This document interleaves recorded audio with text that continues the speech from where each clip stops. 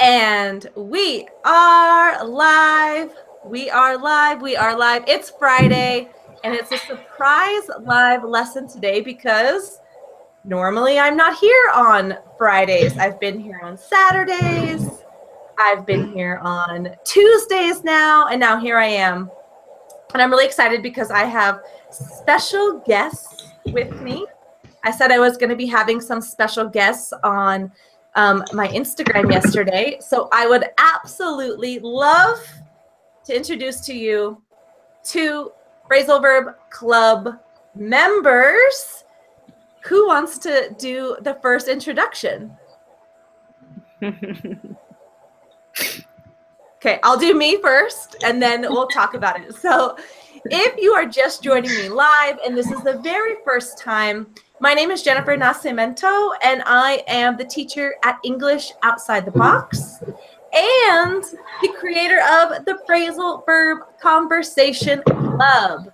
So if you are watching live, please say hello in the chat and tell me where you're watching from. I see we have Nasir, we have Sam. So let me know where you're watching from. English Outside the Box, I help students, English learners, reach a higher level of English fluency because they, I help people speak better English for jobs, for work, for travel, to live more comfortably in English. And that's why I created the Phrasal Verb Conversation Club. So two of my members are here. Let's see. Who wants to go first? The first ladies. Oh, ladies first. What a gentleman we have. Okay. So, Myra, hello, welcome. Hello, Jennifer. Thank you. My name is Myra. I'm from Brazil. I'm living in Chicago now. I study law in Brazil, and now I'm doing a paralegal course here. I need English fluency because I need to work here, and special with law, I need to become fluent in writing, reading, speaking. Then I choose this course, phrasal verbs course, because I need to learn. Sometimes I understand the normal verbs, but I don't understand the phrasal verbs because it's difficult. That's the reason I chose this course.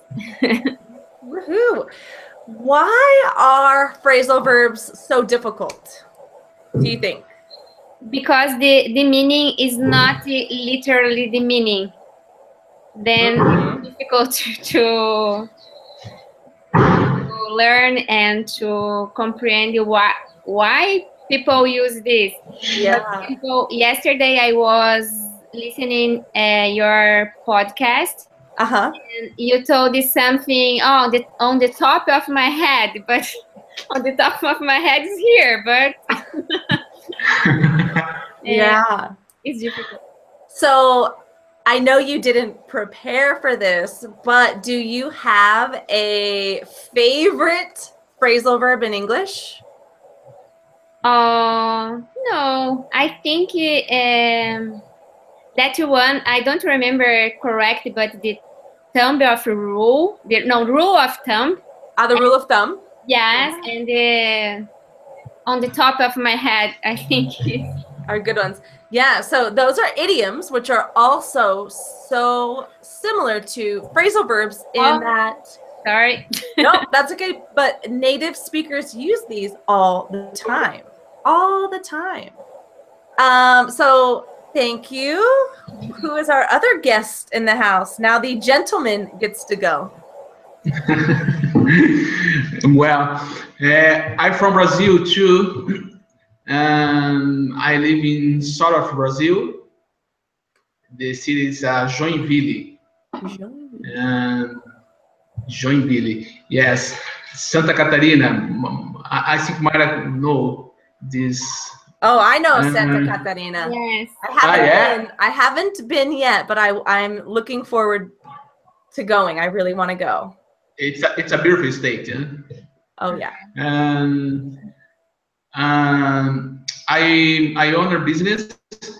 I have a small business with 20 employees, Mm-hmm. and I have um, good family. It's two children. Um, mm, One of them is 8 years old, and other it's a 9 years old.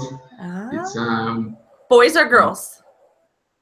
two boys. Two boys. Two boys, yes. Salomão and Benjamin. Benjamin was going to be my son's name. Ah, yeah. Benjamin was my second choice. Second choice, yeah. Yeah. It's a good. It's a good name. And what else? Yeah. Where else? You asked some questions about practicing English. It's a challenge where can I speak this or no? Yeah. Or some questions, other questions that you have. Yeah, so I would just love to know. So we're here talking today, and we're sharing fluency tips. So how to speak English fluently. Obviously, I'm an English teacher, and I give tips all of the time. I create videos to help people with fluency. I write blog lessons to help people with fluency. And as an English teacher and a language learner, I do know how to effectively speak and learn and practice a language, but you two are perfect examples of people learning English and practicing English and trying to be fluent in English. So I wanted to invite you on to talk about your favorite fluency tips. Me? Well, I have listening English in my car all the time when I driving. Mm-hmm. It's a good for me. And when I arrive in my job, usually I check my mail that they received a newsletter about English. Yeah, newsletter about English. Yeah. With vocabulary, text, and videos, many things. And in the night, usually I study English. Listen TED conference usually. Oh yeah, those are TED good. Conference. Yeah, TED Talks. Yeah, TED Talks. Yeah, TED Talks. And studying English, it's write down the words and this. Yeah, and the phrasal verbs difficult. Yeah. Good. We'll get into that more. You'll definitely be able to share more. But Myra, what about some tips you have for fluency? Oh, I read a lot. I read a lot about law and about everything because I like. And I listen all the time lectures. I discovered some good law lectures. And always I listen this or podcasts because it's easier when I'm going to walk someplace. I put my headphones and I listen podcasts, and I try to speak in English. Yeah. Sometimes it's difficult when people speak Portuguese or Spanish. Sometimes it's difficult speaking English. Yeah. But I'm trying. So what is the best way that you have found, both of you have found, to speak in English, to practice speaking in English? Because podcasts are great, writing down, reading emails, reading newsletters, all of that is fabulous and fantastic. But every student I ever meet has one question. Yes. How I practice. For me. Oh, Or, sorry. yeah, Myra, what'd you say? Now, for me, it's very important speaking with native American speakers. Native speakers? Native English speakers. Yeah, No? yeah. Because now I know the difference. And for me, it's very important. Welcome. We have another choice. Dora, can you turn down your volume? Okay, sure. Color volume. Is it color volume? The volume, yeah. We can hear our echo. You can hear your echo. Wait, should I put on the earphone? You can try to put on the earphones, but if you turn down the volume, I'll turn down volume. I think it'll be a little better. Is it okay now? Check 1, 2. Hello? Is it okay? We can still hear the echo, but try to put it and turn down the volume. Okay, let me see. But welcome. Oh, thank you. Finally able to join. I was quite shocked just now. Yes. So Dora, we are live. Yes. Myra was just telling us about the importance of speaking, right? Yeah, yes. Okay. The importance of speaking. So Yeah. Myra, you can go ahead and continue. For me, when we opportunity to American people is very good because we can improve our English and the accent because we can improve our and our accent. Yes. Myra, can you hear your echo as well? Yes, it's not. Okay, wait, just a little while. Okay. I am going to, Dora, I have muted you for right now until you're ready. I have muted you. But okay, here we go. This is the beauty of technology live and connecting around the world, because we have here in the States, Brazil, and we have Malaysia here, right? So what a great mix. But okay, let's see. Let's see if Dora's ready. Dora, are you ready? Can you try to unmute yourself? No. You have to click unmute at the bottom.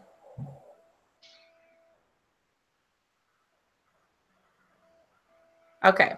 Well, as she's trying to figure it out, okay, I want to know, in this conversation club, you guys know that I'm going to be connecting you guys, or you have already connected with your conversation partner. So how beneficial is a conversation partner? What do you think is the benefit of having a conversation partner? That's also an English learner. Anyone? Oh, Salomon, you go first, so you get to go. What do you think is the benefit? It's all benefits, huh?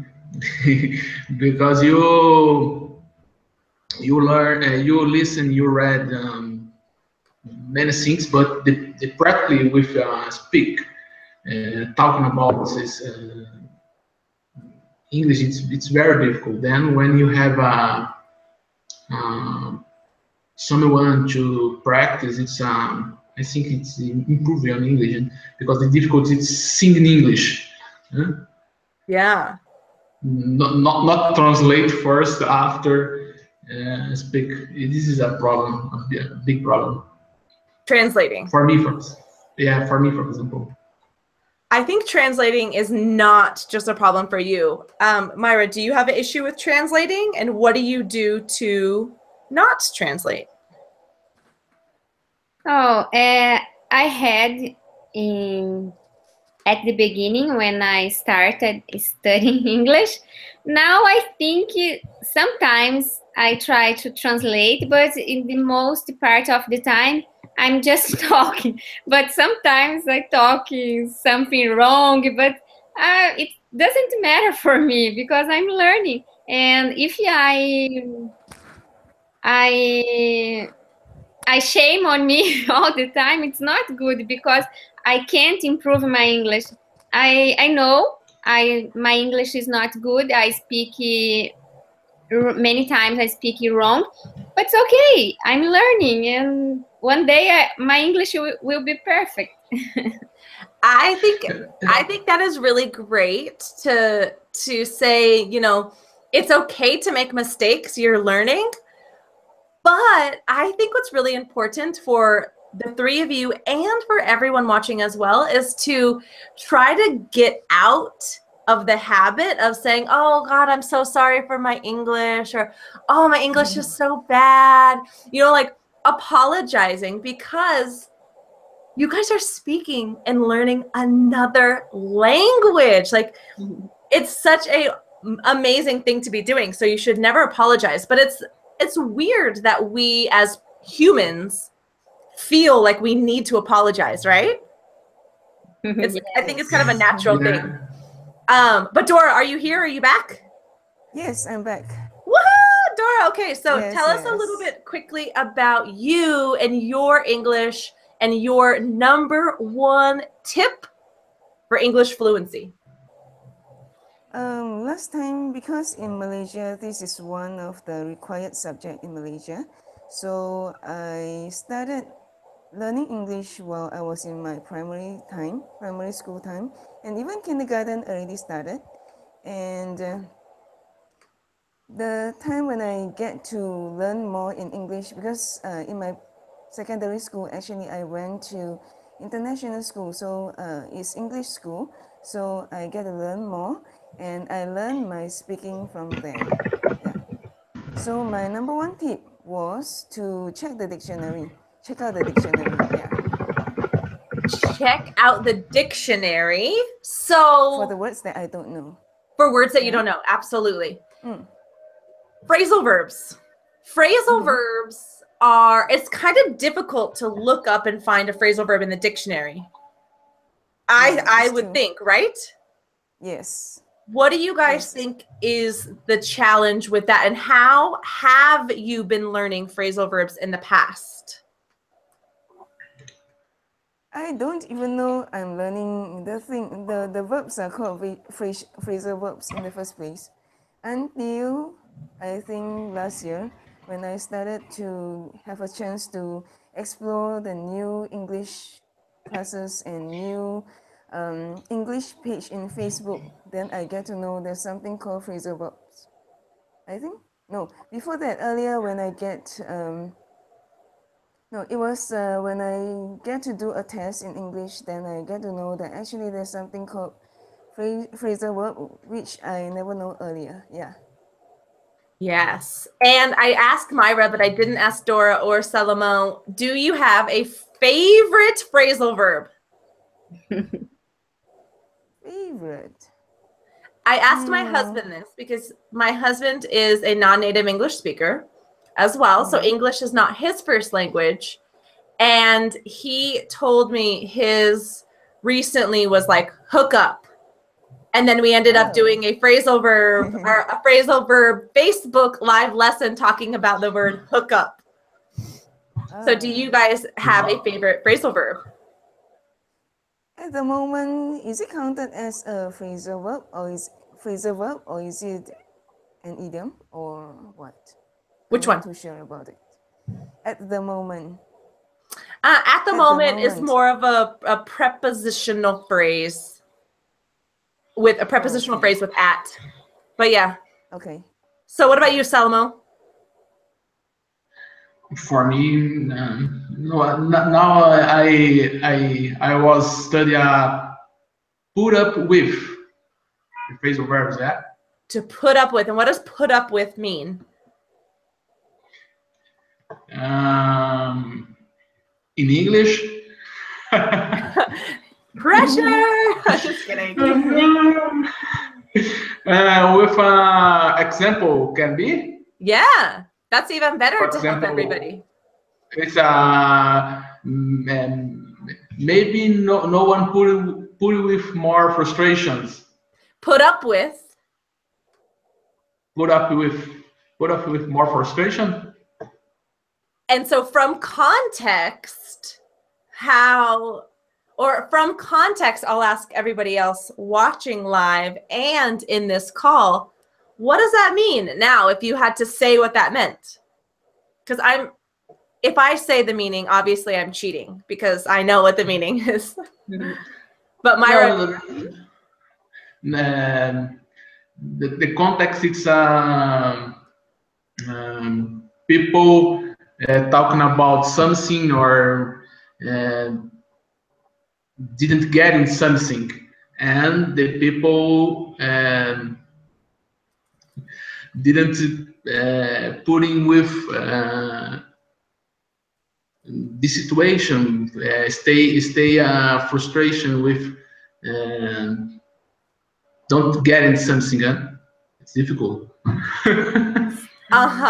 And I think, I mean, it's always difficult, and this is one of the other activities and exercises that you all are going to do in the Phrasal Verb Club, which is practice your ability to explain and utilize phrasal verbs in different contexts. So a lot of times with definitions, over my years of teaching, my students have said, oh, put up with. Yeah, I know that phrasal verb. I know the meaning. And I'm like, oh, great. So what is it? Yeah. Yeah. And it's like crickets. And so it's the ability of explaining what something means and then using it is so much more difficult than people imagine. And so one of the exercises that you guys are going to do in the Phrasal Verb Club is practice your ability to not only use these phrasal verbs, but explain them a little better, a little easier. So some of you have already connected with your conversation partner, right? Right? Yes.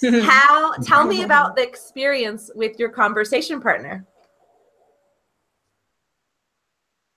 Anyone? Okay, first time and just getting to know one another. Mm-hmm. Yeah. So it's just getting to know one another, I think, right? Getting to know one another and practicing, yeah. Yeah. Practicing. So, Myra, how was your experience with your conversation partner? Oh, was very good. It's Dora, right? Yes. Yeah. Yeah. My partner has a good English. I can learn a lot with her. And it was very interesting. I like it. We introduce ourselves to each other. We talked about the country, about the life. Life was very interesting. Yeah, so it's good, these introductions, and when you first meet your conversation partner, practicing the ability to introduce yourself, talk about your job, your everyday routines, those things are really important for your English. And then, Salomo, you had met your partner already, right? Yeah, I told her, Pauline, she is French. Hi, Pauline, if you're watching. Sorry, you had technical issues today. She was supposed to join us today. I told her yesterday and today too. Before this hangout, I told him too. I introduced me for her, and it's a good about the job, routines, phrasal verbs. Who use routines. I think it's some about country, Brazil and France. It's a good. Yes. So as you can see, every person in the phrasal verb club has connected with somebody who speaks a different language. So nobody in the club has connected with somebody who speaks their same language, because even though I know all of you are 100% dedicated to learning English, sometimes it's a little easy to go back and use your native language if you don't understand something, right? Temptation, huh? The tempting, right? Temptation, yes. Temptation. So I am going to eliminate all temptation to use your language, because that's the goal, trying to communicate 100% of the time in English. So, and so I love, some people in the live chat are giving some examples of phrasal verbs like hang on, to go off, and things like that. So that's really great. So our first group conversation call is tomorrow. Tomorrow. So 7 a.m. Tomorrow, PST, yeah. So tomorrow is our first group conversation call. We're not going to be live, obviously, and we're going to be reviewing a lot of the material that we have, that you have already had in the classroom, in the lesson. So can you guys quickly teach one of the phrasal verbs that you learned this month? Is that too much pressure? Is that scary on a live broadcast? No, I can do. Woo! Okay. For example, look up. If you say look up, the meaning could be look up or look up at the book. The meaning is, oh, let's go to see this in this book. I don't know how to explain very well. So no. So finding information. Yes. Like in a book. Yes. So look up was something we talked about in the club. What else have we talked about this month? Dora or Samo? I watched your video in the Facebook with your husband. My husband? About the hookup. I don't know. It's very interesting. Hookup. This means, because it means it's a help something, yeah. Yeah. Help someone. Right with needs. Right now, we are hooking up all of the people watching with some phrasal verbs. Yeah. Perfect. It's good. And then Dora, what about something from inside the course? Something on the inside. Sleep in. Okay. Yes. What does that mean? This is what to sleep a little longer, to get up a little bit later than usual. So this is what I've learned, and actually I have made in an Instagram post for it. I am not sure whether you saw it or not. I hashtag you earlier because I saw Today? your IG story. I see it. Actually, I did make a post on Instagram using this word sleep in, because a few days ago I remember you tell us to you gave us a challenge to post it. I'm not sure whether you saw it or not. I don't think I saw it. So we'll check after this. After this, we'll talk and we'll check it. Okay, sure. After this, we'll check. Yeah. So we are going to wrap up this live lesson a little bit. We do have one question in the chat that I'm going to ask to see if any of you want to explain it. Dora, Myra, or Salmo. You don't need to. We talked about it actually on Tuesday's live lesson on YouTube. So if you watched that lesson. But Sam Joni asked, how do you differentiate a preposition, so a verb and a preposition, from a phrasal verb? So Myra, you had used the example of look up Look up, preposition, Mhm. or look up, phrasal verb, finding information. So do either of, or any of you three have any tips for how do you know if it's a preposition or a phrasal verb? I think it's the meaning. Mm-hmm. Because the mean when you understand the meaning, you can understand what if it's preposition and verb or if it's phrasal verb. Mm-hmm.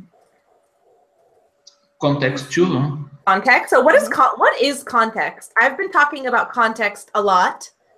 What is context?